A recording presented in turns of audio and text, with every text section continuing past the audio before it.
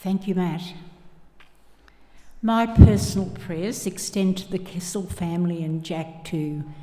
We're all just so devastated to think of that wonderful young man being subjected to such a stressful and anxious time for the whole family.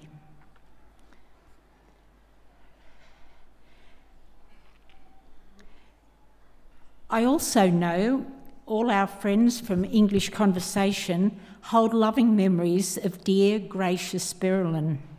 She was a member of the Barks Society choir here in Brisbane, and I have no doubt she will be with the angels singing in heaven when we meet her again.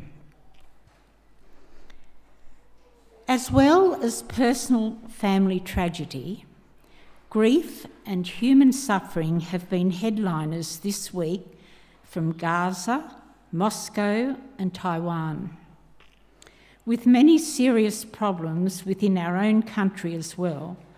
We have cause to question, why God? I have to hold on to the personal assurance we have from the Easter journey of last weekend and the affirmation of that today as we share together in Holy Communion. Jesus suffered for all of this ugliness and promised us hope through our own suffering. Let us open our hearts to the God of love now as we pray. Loving Heavenly Father, help us today to open our hearts to... Loving Heavenly Father, help us today to hold to your promise of hope and new life born from sadness and grief, as in the first Easter, when Jesus walked alive from the tomb and made himself known to his family and friends. Loving Heavenly Father, help us today to open our hearts to your Holy Spirit for comfort in our grief, for faith to keep going through the struggle, for healing of the hurt as we doubt. Calm our fury with the peace that comes from your loving words of wisdom, friends who reach out with kindness, and unexpected blessings that can turn darkness to light and understanding. Loving Heavenly Father, we thank you for this community of love as we gather to worship, knowing you are with us. We pray that you will continue to bless this place where we gather as family, a generational mix of age, culture and knowledge. We ask a blessing on those who serve in so many ways to honour you and witness to your grace and hope for the future. Amen. A message of encouragement from Hebrews chapter 4, verse 16. We do not know the author. Let us then approach the throne of grace with confidence, so that we may receive mercy and find grace and help, to find grace and to help us in time of need. Amen.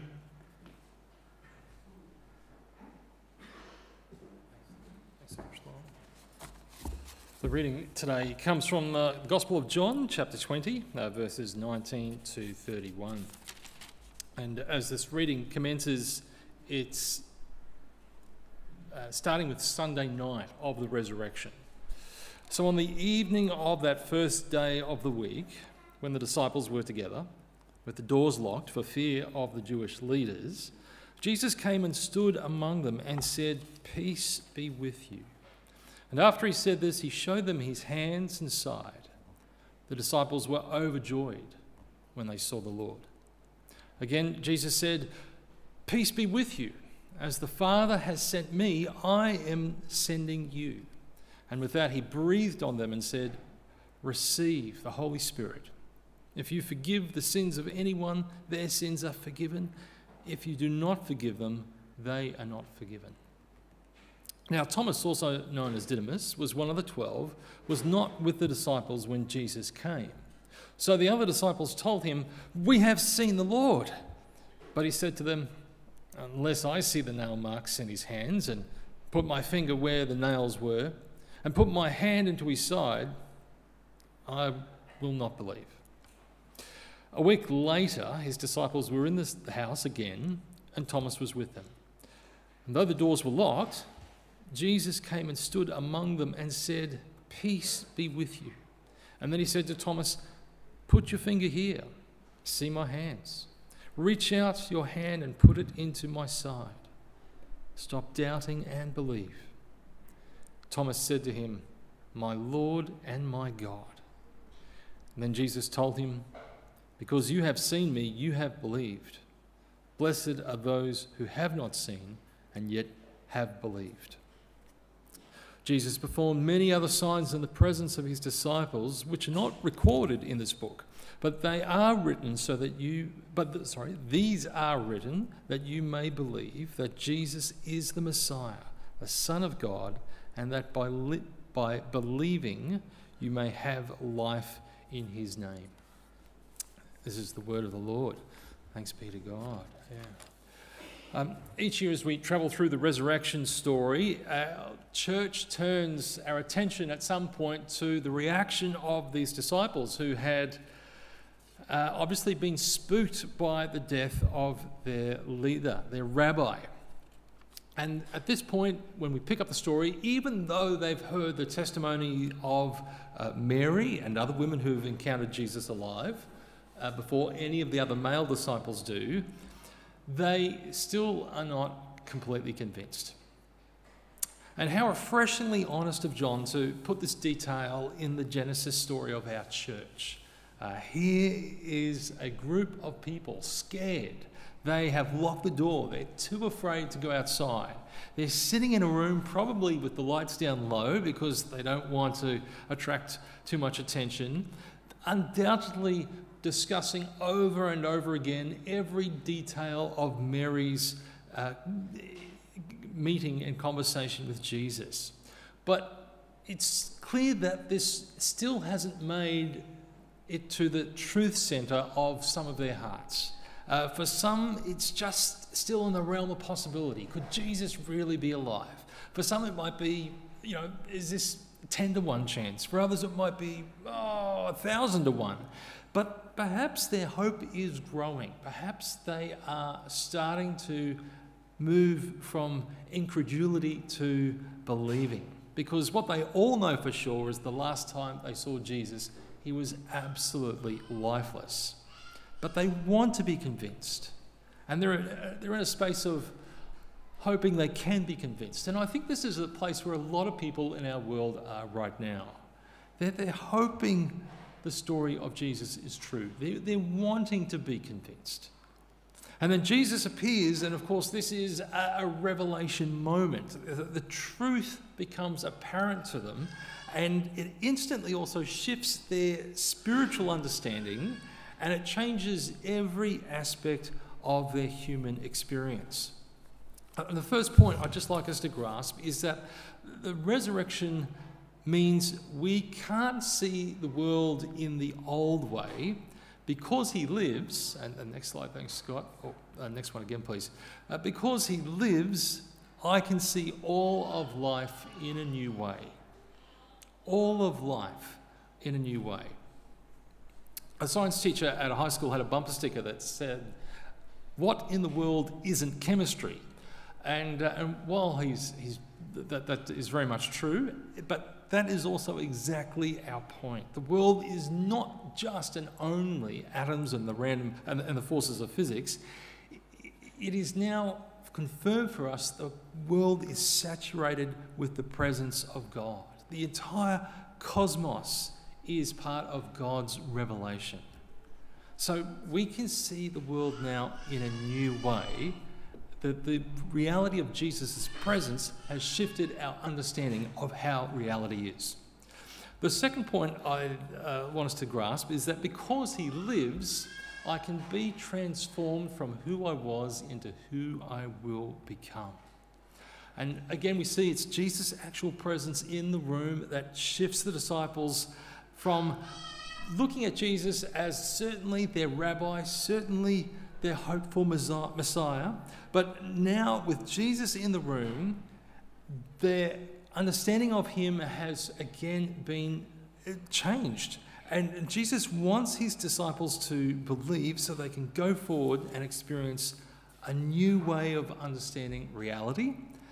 And all the truths that Jesus tried to reveal to them before the cross, they've all come now into focus for the disciples. And by his flesh and blood presence there, that authenticates everything Jesus told them before, everything about the kingdom, everything about salvation, about the coming of the Holy Spirit, about our forgiveness by God, about having the faith the size of a mustard seed. Everything about spiritual powers and opposition, every word that Jesus said to his disciples is now authenticated by the power of God that raised him from the dead. And so before this encounter, the disciples loved and followed Jesus. They certainly believed he'd come to reveal the reign of God and the kingdom of God. They had seen the miracles. But when Jesus appeared resurrected, he's revealed as Jesus now with no limitations and total freedom and authority.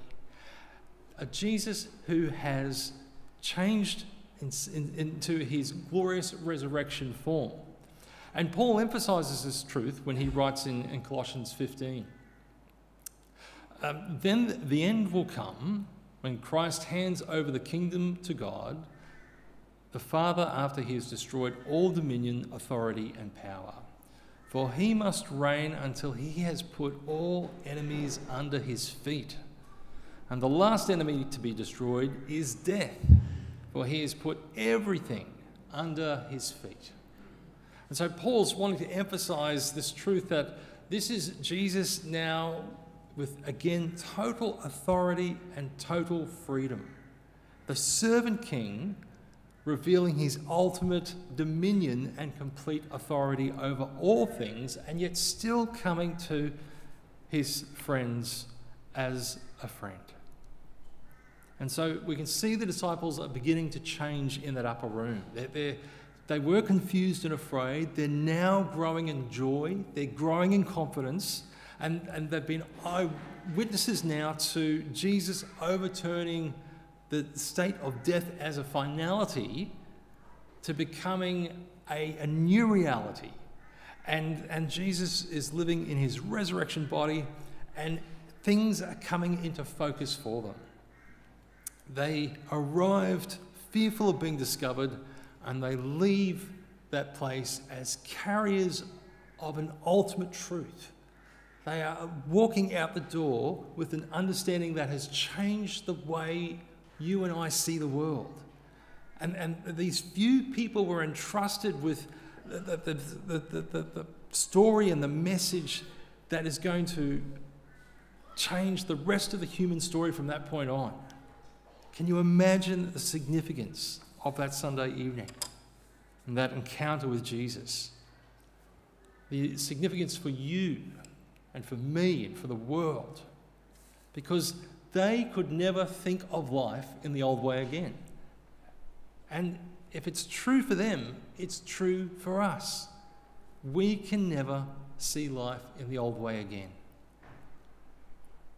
Rowan Williams was the former Archbishop of Canterbury, and he wrote in his book, God With Us, this quote. He said, "To believe in the resurrection then is to believe that Jesus is alive and at large in the world. Jesus is set free. He's not going to die again, and nothing prevents him from acting. He's always going to be active and not passive, always at work. And so to say he is risen is to say he is now free to act eternally, unceasingly, without limit. Death and its effects cannot hold him back. It's not only then that we are brought into the new age, brought into this final phase of human history, that final phase is shaped and controlled by the liberty of Jesus. To say he is risen is to say he is free to act. How is the resurrection reality changing the way you and I see the world? Changing the way that we read the news, changing the way that we read history, changing the way that we think about the future. And the third and final point I just wanted to bring to us today is because he lives, we can receive God's Spirit. Because he lives, we can receive God's Spirit. Just on the next slide, you can see a picture of something I bought for my son Asher. He started an electrical apprenticeship, and I think in the second week I went out and I bought him a voltage detector. Now, I know a lot of electricians carry these around, and it's about the size of as you can see, a chunky marking pen. And it works just by touching the outside of a power cable. You don't have to actually stick it in the socket, and it only needs to come into contact with the outside of any cable, and if that cable is live, the pen lights up and it beeps. And it gives this positive detection or positive proof that the wire is live, the power is there. And spiritually, I think we are meant to be like that too, where I should be able to give to anyone who wants to see the proof of the power of God active and present in the world around you.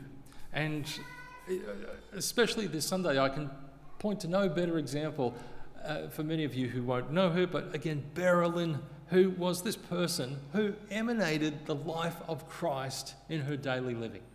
And as I said, to be around her was to think there's something really special and beautiful about this woman. There's an aliveness and an engagement with life which is just so impressive. And what is it about this woman where she has this zest for life, even in her old age? And that's where I think people can detect the power of the Holy Spirit present around them, and it allows other people to see that in them and help them to take that step from being interested, a seeker, to that point of being able to say, like Thomas, my Lord and my God. And we know there's quite a gap to bridge there. But being able to point to the reality of God's Spirit in you and your life through your own living is a fantastic starting point. And we do that when we experience life with Jesus as our Saviour and invite God's actual presence to be alive in your place and time. And again, that's exactly what Jesus was doing for his disciples the whole time. He was revealing God-soaked living, God alive around them, revealing the presence and the power of God. And again, it's interesting how we hear that it's the expression of the life of Christ in people that draws other people into relationship with Jesus. Other people see something in someone as a confirmation of that reality of the life of Jesus. And to see Jesus lived out in someone's life, and it is, for so many people, a very powerful persuader that there's something more. John, in the final verse, thank you, Scott, reminds us of this. But these events are written that you may believe that Jesus is the Christ, the Son of God, and that by believing you may have life in his name. And the life we're looking for, the life that everyone's looking for, is the life that is offered to us through Jesus. And when we can accept what he is inviting us to receive, to pick it up, to lay hold of it, then life in Jesus is just going to turn everything of our preconceived notions of life in the world on its head. And when Jesus says, receive the Holy Spirit to his disciples and John, the word he's using there means take hold of this, pick this up, take it as yours.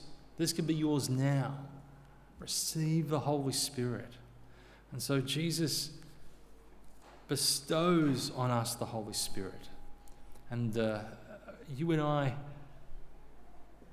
can leave this church today with exactly the same persuasion and power and encouragement that those disciples left the upper room on that night.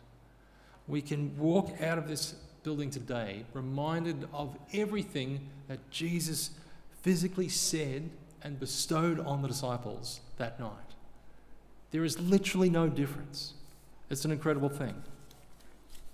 There's a good quote I read this week in the Lectio Divina, and it said, if Jesus were in the next room and I could hear him praying for me, there is nothing that I would be afraid of. And yet that's exactly the truth.